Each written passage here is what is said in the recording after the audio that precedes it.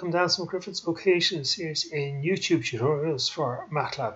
Today we're back to a statistics problem. We're looking at confidence and prediction bounds for a linear regression set of data. So I assume for this you know what linear regression is and you know what confidence and prediction bounds are. I'm just going to run through it how you would do it in Matlab. Now I have the code there if you wish to see it. But it's easier to read when it's published because I can zoom in on the text. So I'm just going to leave that up there for a little bit. Scroll down a little bit more just to make sure that everything is okay. And I'm going to run through it then in the published version of it, if that's okay. So I have it published. So and I just start there and start the program. So we load actions, which is a predetermined data set, and my X is going to be the highway data, all the rows in column 14. So I'm going to take column 14 as the population of the states, and I'm going to take Y as column 4 as the actions per state. So we think that the actions would be dependent on the population of the states. Here we do a plot X and Y and the marker is blue and X. So just have a little look there. So obviously you have the whole thing done, but we're plotting X, Y and we're using a marker of blue X's. This line here, we're doing a polyfit. We're doing a multiple regression of order 1, and a multiple regression of order 1 is a linear regression. So we have two outputs here. The struct S and P itself.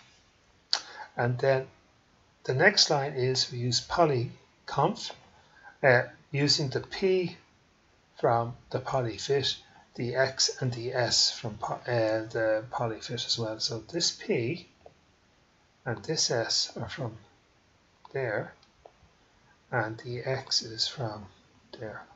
I know I've upper and lower, but you know where I'm going with that. And when you do the polyconf, you get a 95% for their plus or minus tilde. It's predetermined because in most papers that you write, or most conference papers or peer-reviewed journals, they usually go for the 95% confidence interval. So we get there the polyconf, and you can say then the predetermined optional, or the predopt, and I've put in curve. It's to compute the confidence of the fit evaluation of the curve. So I'm doing it for the present values. You could change it to observation, and that would be to predict prediction intervals for new values of X, but we're just doing it for the current values of X.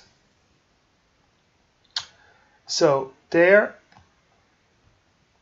that's the line X, Y fit color. So remember, Y fit would be the predicted values of Y, and I'm putting them in color is red. So I get that's what my predicted values of Y are. Remember, the blue X's are the observed values of Y. My delta down here.